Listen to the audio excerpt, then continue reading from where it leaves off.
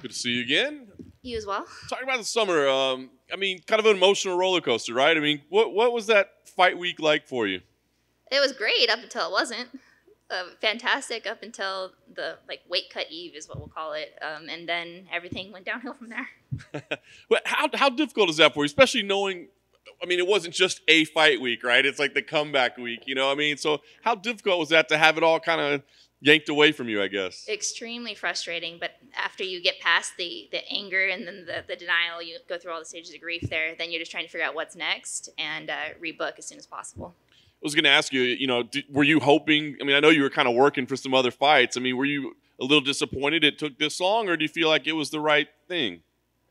We're here now, so I'm okay with it. At the time, obviously, I wanted it as soon as possible. Like, the next weekend would have been great, but this was the date they gave me, and it's like, all right, ready for it, so. Nice. And like I said, I know you were exploring opportunities with other opponents, but with this one getting rebooked, like, is it important to you? Was it important to you to be able to face Macy? Not necessarily. The opponent doesn't matter. The fight does. And for me, coming back after so long and then having it taken away, it could be anybody. They could have assigned me absolutely any fighter, and it'll feel the same way it does now. It's not the person. It's the thing that we're doing. Were there any positives at all? I mean, ultimately you want to fight, right? But were there any positives at all, I guess, about, like, going through a fight week again, getting to the weight cut? I mean, was there anything good about it? It's kind of like a coming home feeling without the final, you get to walk through your door. So it's good to get here and experience it all again after being out for quite a while. But when you have what you're waiting for the entire week, what you're working for taken away, that's just terrible.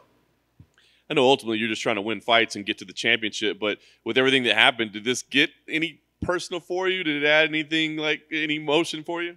No, like it's our job. It's what we do. If somebody feels like they can't continue and do it, then that's on them. Like, you're fighting the best in the world. If you have an issue and you choose to go forward with the fight, that's definitely going to affect you. Yeah. So you prepare for a second time. How does that work? I mean, do you just go back and keep doing what you were doing, or do you go, well, let's see if maybe we should have changed something? Did you make any adjustments? No, I have a great team, great coach, and the way that we prepared for this fight was exact and specific in the way it needed to be, and then it just continued. Nice.